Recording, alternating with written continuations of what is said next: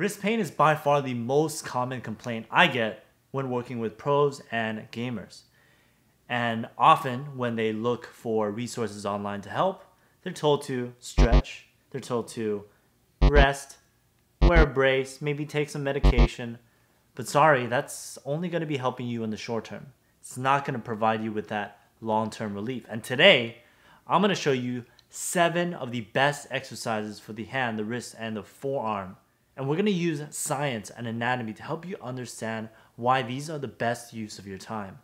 And you will know exactly which exercises to use for pain in different regions of your forearm and your hand.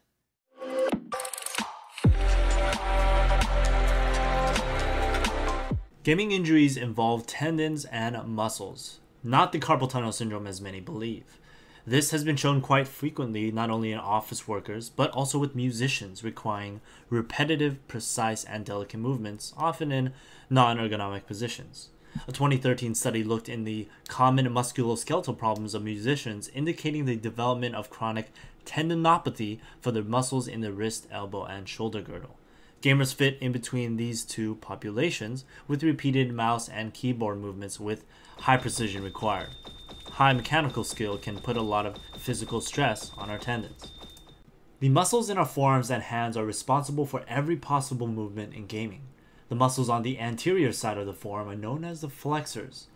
These muscles are mainly responsible for flexion of the finger and wrist, as well as pronation. If you have pain along the front side of the wrist, you want to work on strengthening these flexor muscles and tendons. On the posterior side are the extensors, which are responsible primarily for wrist and finger extension, along with supination.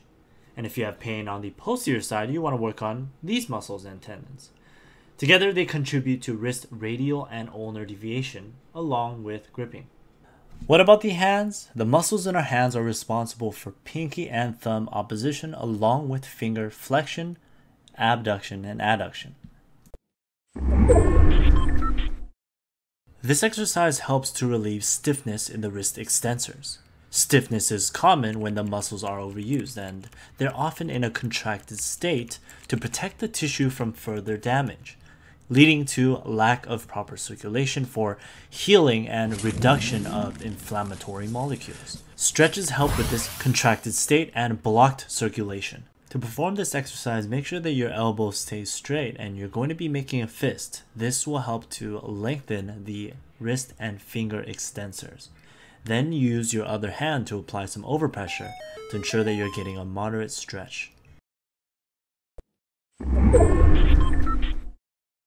This exercise will target the wrist flexors, and as we discussed, these muscles are responsible for bending the wrist and fingers as well as gripping. So for PC players, this might mean pressing mouse 1, mouse 2, as well as picking up and moving the mouse repeatedly during your aiming and flicking and tracking movements. And for console players, that might mean gripping the controller or pressing the trigger buttons with your index and middle finger.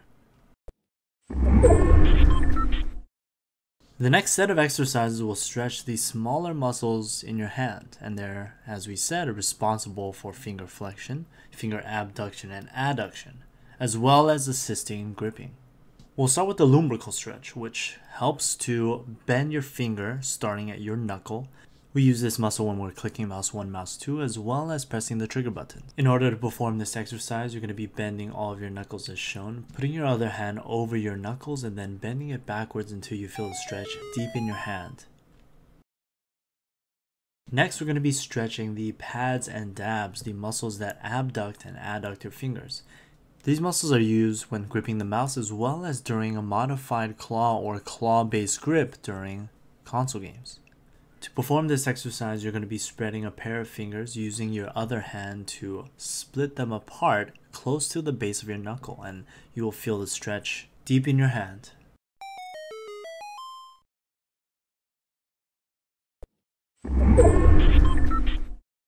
The next set of exercises are going to focus on strengthening and improving motor control of the muscles and tendons we use as gamers.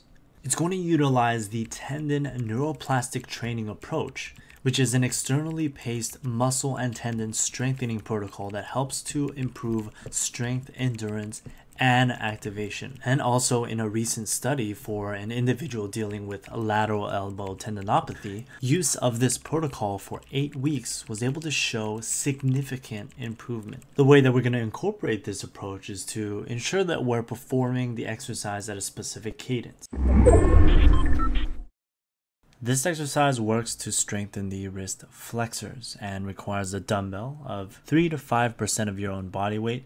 And what you're going to be doing is sitting at the edge of a chair. You can also do this at the corner of a table or leaning over onto your thigh, using the armrest as shown, supporting your forearm, and then curling your fingers down all the way back up with the dumbbell and going at a cadence of 3 seconds to go down, 3 seconds to come back up, and then you repeat.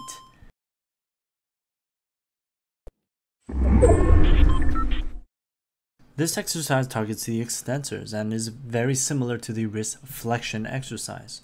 All you're going to be doing is, again, using the chair, the edge of a desk, as well as your thigh, and resting your forearm there, making sure it's supported, slowly moving up and down, working at a cadence of 3 seconds up, 3 seconds down, and then repeating. The next two exercises are working on a combination of both the extensors and the flexors, but are specifically targeting the movements of bending your wrist towards the thumb and bending your wrist towards the pinky, that side-to-side movement. If you have pain in either of these areas, this exercise will be helpful for you.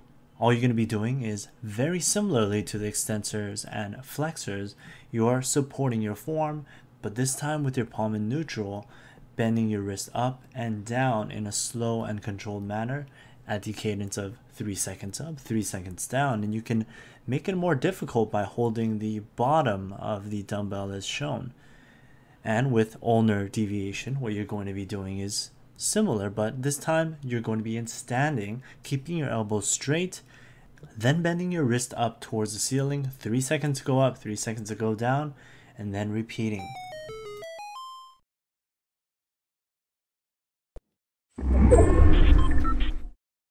This last exercise also targets the flexors and extensors, but is a little more specific as we're working on discrete muscle fibers controlling individual fingers when we're clicking the mouse and using our controller.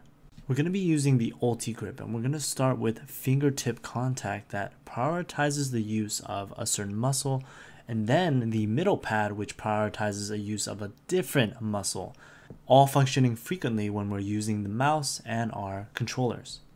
This exercise is straightforward as you're just going to be holding it in the base of your palm and then squeezing in a slow and controlled manner. You can also make this exercise a little more functional to gaming by turning your palm down, strengthening it in that gaming specific position. So to sum up this video, stretches and strengthening exercises both contribute to long-term health for your forearm, wrists, and hands as gamers. Strengthening or exercises 4 to 7 are the most important as they improve your overall endurance and capacity to play for longer with less pain. Perform stretches regularly between games to address overuse related stiffness and help with recovery for cumulatively strained muscles.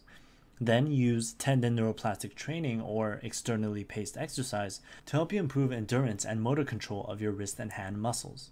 Finally, I want to remind you it is all about how you manage your load throughout the days, the weeks, and the months you are gaming. Even if you exercise consistently, if you game for 14 hours a day without rest, you are going to develop pain. Stretch during downtime, build up your tissue endurance so you can handle those longer hours. And factor in recovery days if possible. For step-by-step help with any of your injuries or discomfort that you might have, check out our Patreon.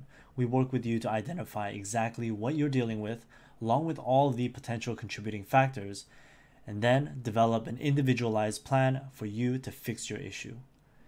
And that is all, everyone. Thank you guys so much for watching. Give the video a like if you enjoyed this, and leave a comment below with any topics you want me to cover next time.